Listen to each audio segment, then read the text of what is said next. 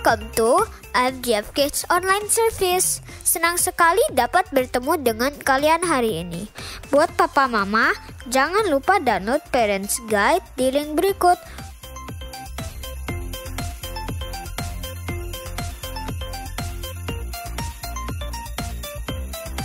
Sehabis servis ini, ayo bergabung dalam IFGF Kids, di mana di situ kita dapat saling cerita, mendoakan, dan bersenang-senang bersama. Persembahan kalian dapat kalian transferkan ke nomor rekening berikut ini. Bagi kalian yang baru pertama kali bergabung bersama kami, silakan catat nomor sekretariat IFGF Kids serta follow sosial media kami supaya kalian tahu semua kegiatan yang kami adakan.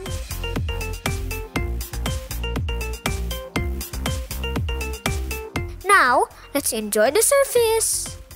Hello kids, selamat pagi. Apa kabar kalian semuanya? Kakak berdoa supaya kalian dalam keadaan baik, sehat bersama dengan keluarga. Kalau ada yang tidak enak badan, juga boleh segera sehat dan pulih ya. Amin. Selama beberapa waktu ke depan, Kak Novita akan nemenin kalian untuk kita boleh beribadah bersama-sama ya. Oh iya, siapa di sini yang suka melukis? Menggambar? Wah, pasti banyak ya yang suka. Ada beberapa pelukis terkenal yang ada di dunia ini. Ada yang namanya Van Gogh dari Belanda. Dan ada juga yang namanya Da Vinci dari Italia. Aduh, kudu sabar-sabar deh jadi pelukis. Karena untuk menyelesaikan satu lukisan aja itu bisa berbulan-bulan. Wow, luar biasa. Kalau sabar berarti tidak mudah emosian ya, marah-marah atau hilang fokus, atau disebut juga penguasaan diri. Wah, apa itu penguasaan diri? Hari ini kita akan belajar itu bersama-sama ya kids. Jadi yuk kalian boleh stay fokus sampai akhir ya. Nah, sebelum kita siap mendengarkan firman Tuhan, kakak mau kasih beberapa pengumuman dulu nih. Yang pertama kids, akan ada anniversary IFGF pada 8 Agustus 2021. Jadi akan ada kegiatan khusus yang seru dan kalian jangan sampai kelewatan ya. Lalu next, jangan lupa kids untuk minta papa, mama kalian untuk follow dan subscribe akun sosial media kita di IFGF Kids. Juga kamu bisa share loh ke teman-teman kalian. Oke, selanjutnya kakak mau ngetes nih ketelitian kalian. Akan ada lukisan nanti di layar kalian ya. Coba kalian temukan perbedaan pada lukisan-lukisan tersebut ya. Are you guys ready? Lukisan pertama.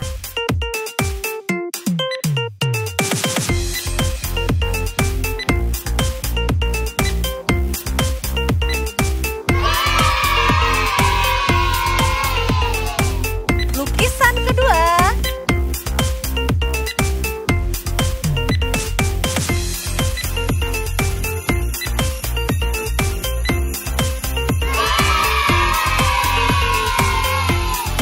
Lukisan ketiga.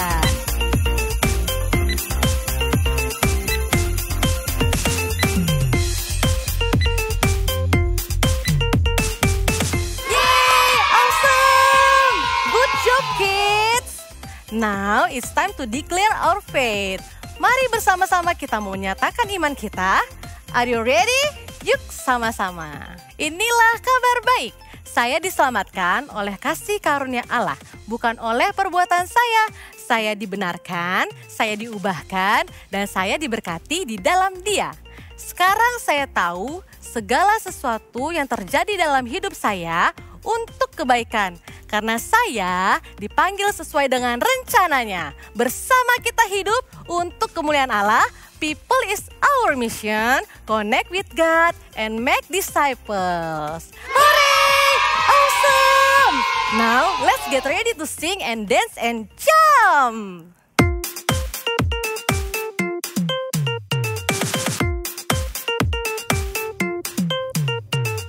Jalan serta Yesus, jalan sertanya setiap hari. Jalan serta Yesus, serta Yesus selamanya. Jalan dalam surga.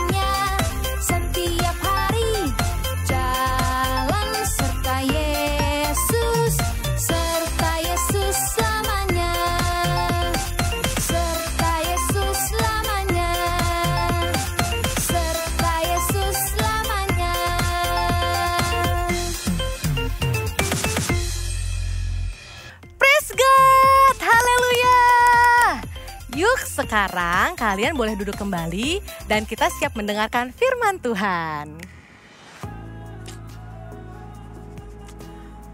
Aduh, ini susah banget sih. Nggak kayak gini.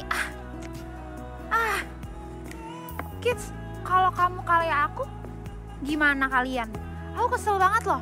Gambar aku udah ngelukis 1 jam lebih. Hasilnya aku masih kurang suka. Aduh, kalau kalian kayak aku gimana? Apa kalian marah-marah? Atau kalian malah nangis-nangis, kesel? Atau mungkin kalian lempar-lempar nih barang-barang, tendang-tendang. Aduh, sebenarnya ya kids ya, kayak gitu tuh bagus gak sih? Udah pasti enggak ya. Tapi gimana ya kalau kita lagi kesel gitu kan ngelihat gambar kita belum bagus gitu. Nah, Kak Goi sadar banget sebenarnya itu gak boleh. Di firman Tuhan juga diajarin. Nah, hari ini kids kebetulan kita mau belajar tentang mengendalikan diri. Siapa yang baru pernah dengar kata itu? Kak Goi ulangin ya. Mengendalikan diri. Oke, biar kita lebih ngerti, yuk kita doa dulu sama-sama. Kita minta Tuhan Yesus supaya kasih pengertian buat kita semua. Yuk lipat tangannya semuanya. Kita berdoa. Tuhan Yesus yang baik, terima kasih untuk hari Minggu ini. Kami bisa kumpul sama-sama untuk mendengarkan firman Tuhan. Hari ini Tuhan, tolong berikan kami pengertian tentang mengendalikan diri. Makasih Tuhan Yesus yang baik. Dalam nama Tuhan Yesus, amin. Very good kids. Oke, sekarang kita balik lagi ya. Tadi soal mengendalikan diri. Apa sih mengendalikan diri itu Kak Goi? Mengendalikan diri itu artinya nggak marah-marah, nggak nangis, nggak jerit-jerit ketika kita lagi ngadepin satu masalah. Misalnya kayak tadi nih yang Kak Goi hadapi. Atau misalnya kalian deh, kalian lagi main nih kan, lagi main. Tiba-tiba datang nih adik atau kakak kalian ngegangguin. Nah, biasanya kalian ngapain? Marah-marah? Atau pukul-pukul? Atau tetap tenang, bisa ngendaliin diri?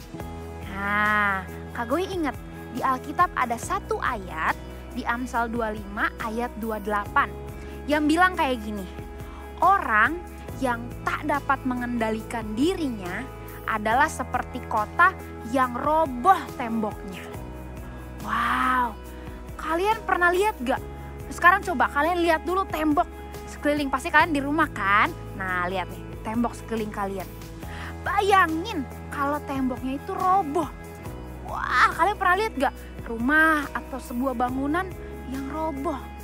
Ya, kira-kira tembok itu gunanya buat apa sih? Coba Kak Goi mau dengar. Bener tadi Kak Goi kayak dengar satu orang tuh yang jawab, tembok itu gunanya untuk melindungi kita yang ada di dalamnya. Betul gak? Kalau misalnya saat ini tembok rumah kalian itu roboh, orang yang kita gak kenal bisa masuk mungkin ke rumah kita dan mungkin melakukan hal yang jahat. Wah, ngeri banget ya. Jadi kita sekarang baru tahu nih. Enggak sih, emang dari dulu kita juga tahu ya. Kalau tembok itu penting banget. Nah, Alkitab bilang pengendalian diri sama dengan tembok yang melindungi kita. Gimana sih Kak Goi? Iya, maksudnya itu pengendalian diri itu bisa melindungi kita dari tindakan atau mungkin perkataan yang salah yang mungkin kita bakal sesali di kemudian hari. Nah, sederhananya begini pengendalian diri itu. Kita mikir dulu baru melakukan sesuatu. Ya, supaya kita nggak nyesel di kemudian hari. Misalnya langsung contoh prakteknya. Kita pengen marah-marah nih ya. Tadi kan adik atau kakak kita udah gangguin kita nih. Kita mau marah-marah. Tapi kita pikir dulu. Kalau aku marah-marah, nanti aku mungkin ditegur ya sama mama. Gak jadi deh. Atau mungkin kita mau jahatin balik misalnya kakak adik kita. Tapi kita mikir lagi. Tuhan seneng gak ya sama perbuatan itu? Enggak kan? Nah, akhirnya kita gak jadi deh untuk marah-marah. Itu namanya pengendalian diri. Kak Goy juga inget satu cerita yang luar biasa banget nih. Kalian pernah dengar namanya Ishak, anaknya Bapak Abraham? Nah, Ishak itu waktu itu satu keluarga mau pindah ke satu daerah baru. Ishak, keluarganya, hewan-hewan peliharaannya, terus hamba-hambanya semua ikut nih, rombongan besar. Nah, sampailah mereka di satu lokasi baru itu. Dan mereka itu harus mencari sumber air untuk mereka hidup. Untuk mereka minum, makan, cuci-cuci, dan untuk minum hewan-hewannya. Akhirnya Ishak sama gembala-gembalanya nih, mereka cari.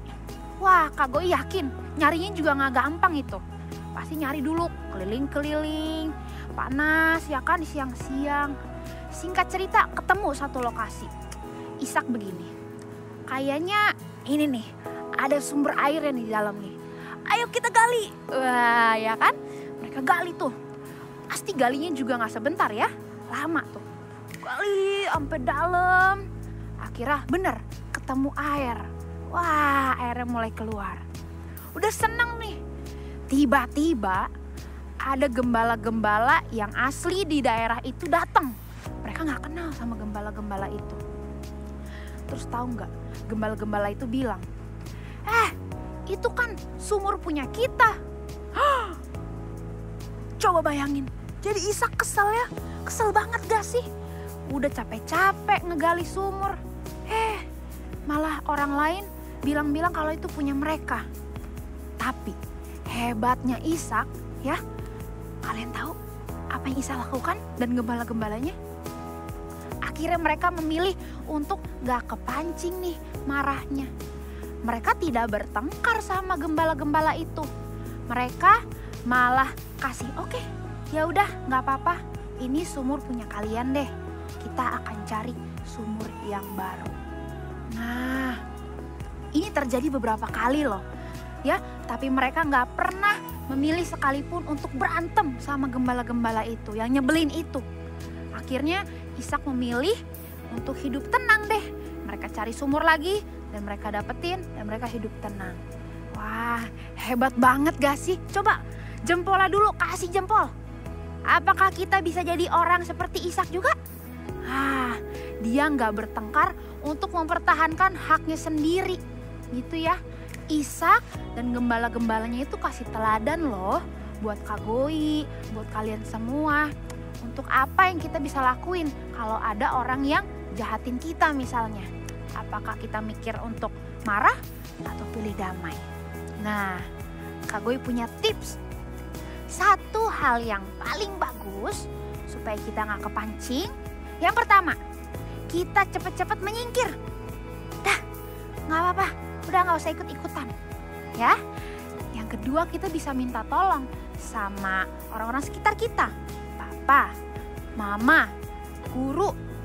Kita bisa minta tolong untuk mereka selesaikan masalahnya, gak usah kita yang ikutan marah. Intinya kita belajar untuk mengendalikan diri, gak langsung marah, dan ataupun melakukan hal-hal yang Tuhan gak suka. Nah, Kak Goy yakin banget. Mungkin ya nih yang lagi pada duduk nih, dengerin sharing Kak Goy hari ini, bilang, Kak Goy, tapi itu susah banget. Ya bener, Kak Goy akuin itu susah banget. Tapi ada kabar baik, kita bisa minta tolong Tuhan. Justru karena susah kita harus minta tolong Tuhan Yesus. Ya, kita minta tolong, kita berdoa. Tuhan, tolong aku gak bisa kalau tanpa Tuhan. Aku bisanya marah-marah terus. Tapi aku minta Tuhan Yesus tolong kasih roh yang damai di hati aku.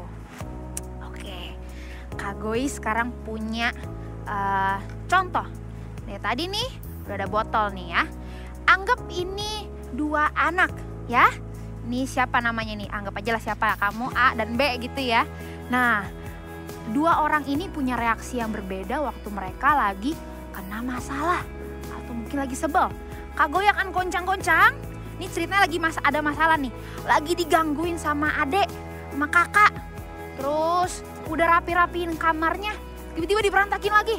Kesel ya hatinya ya. Tapi lihat, ada perbedaan loh dari dua anak ini.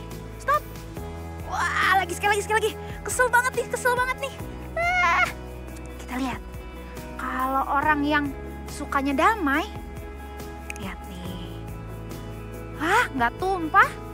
Bener loh, masih di dalam botolnya. Ya. Nah, coba kalau yang ini. Ceritanya dia marah lagi nih. Wah, tuh kesel banget nih. Kita buka nih. 1, 2, 3.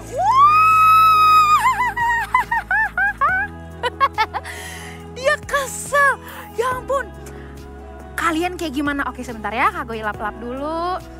Lihat. Wah, berkurang tuh. Ini contoh kalian kalau marah-marah.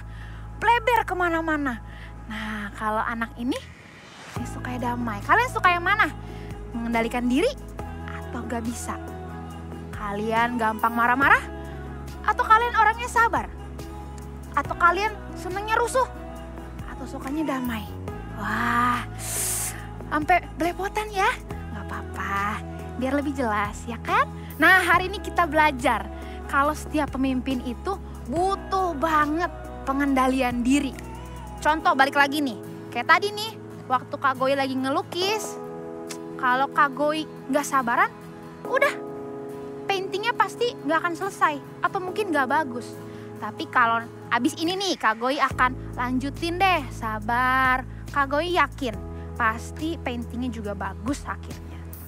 Nah, dan itu bisa kita latih dari kecil. Yuk sama-sama kita belajar buat nahan marah, belajar ngendaliin diri. Oke, sekarang Kak Goy ingetin sekali lagi. Yang tadi di ayat Amsal 25 ayat 28. Siapa yang masih ingat? Angkat tangannya. Oke, pakai gerakan ya. Sama-sama Kak Goy. 1, 2, 3. Orang yang tak dapat mengendalikan diri adalah seperti kota yang roboh temboknya. Sekali lagi ya. Orang yang tak dapat mengendalikan diri adalah seperti kota yang roboh temboknya. Oke, wah hebat banget deh. Kak Goy yakin ya semua masih ingat bulan ini kita belajar ya tentang apa sih itu pemimpin. Terus proses jadi pemimpin gimana. Terus jadi pemimpin yang setia. Dan hari ini kita belajar seorang pemimpin harus punya pengendalian diri. Bisa langsung dipraktekin ya. Hari ini juga selesai ibadah praktekin kalau misalnya punya koko, cici, adek atau siapapun itu yang ngeselin. Coba ingat hari ini kita harus mengendalikan diri. Oke, awesome kids kalian semua. Abis ini kalian bisa langsung mewarnai lembar yang ada di Parents Guide. Nah, warnainnya rapih, gak usah buru-buru, tenang aja. Oke, dan abis itu bisa langsung dikirim ke IFGF Kids. Oke, yuk kids sekarang sama-sama kita udah selesai, kita berdoa. Tuhan Yesus yang baik, hari ini kami udah belajar tentang mengendalikan diri. Mungkin kami tahu hari-hari kami suka ada orang-orang yang bikin kesel. Tapi tolong Tuhan Yesus berikan kami roh yang damai. Makasih Bapa, dalam nama Tuhan Yesus kami sudah berdoa. Amin. Oke kids, have a good day. See you next week. Bye. Duh, kakak, kalau masih ada yang bikin jengkel nih, pasti aku masih suka marah-marah. Gimana dong kids? Oke, kakak tidak mau jadi tembok yang roboh. Kakak mau belajar mulai sekarang untuk mengendalikan diri kakak. Walaupun susah tapi pasti bisa. Kita bisa kids. Karena Yesus yang akan menolong kita. Amin. Oke kids, thank you ya udah stay fokus sampai akhir. Kita ketemu lagi ya minggu depan. Sampai jumpa.